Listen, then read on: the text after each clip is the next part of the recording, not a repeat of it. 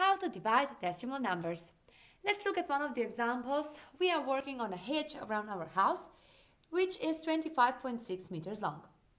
We know that between two plants, we should have 0.8 meters of distance. So we would like to know how many plants do we need for this hedge. To get that, we need to actually look at our whole distance and then divide by amount between two plants. So we're going to do the division of 25.6 divided by 0.8, and we will get the amount of plants we need for our hedge. Let's do some estimation first. 25.6 is roughly 26 meters. 0.8 is roughly 1 meter. So when we divide 26 by 1, we know that we get exactly 26 plants. So in case that we are having 26 meters of a hedge and between each plant we should be 1 meter, then we know for this whole hedge we need 26 plants. But of course we would like to know exact answer. So that's why we need to divide those two decimal numbers. And how do we divide two decimal numbers? The idea is that we make the second number a whole number. How can we do that? So we can actually move a decimal point one place to the right. That means that we are timesing by a 10 this number. But that we will get the right answer of the division, we need to do exactly the same thing with the first number, which means we are timesing both numbers by a 10. That's how we're going to get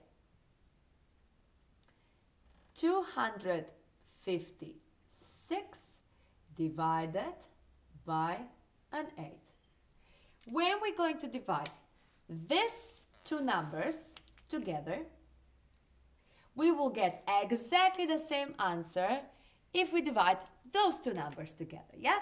So then let's give it a go. We write a division stage. We know from our previous videos that firstly we write then 8 out of the stage. Under the stage we write 256. And then we go digit by digit by digit, step by step. We say how many times do we get 8 into 2? We don't, so we might write 0 here on the top. But of course, we don't have just number 2, we have 256. So let's continue then with the next digit. How many times 8 goes into 25? It goes exactly 3 times. So 3 times 8 is 24. To get to 25, we've got the remainder of 1. Then our remainder and next digit, 1 and 6, makes 16. So how many times 8 goes into 16? Goes twice. 2 times 8 is 16. We have no remainder. And that is actually the correct answer for our question. How many plants do we need for that long, 25.6 meter long hedge? We need 32 plants. Thank you for watching.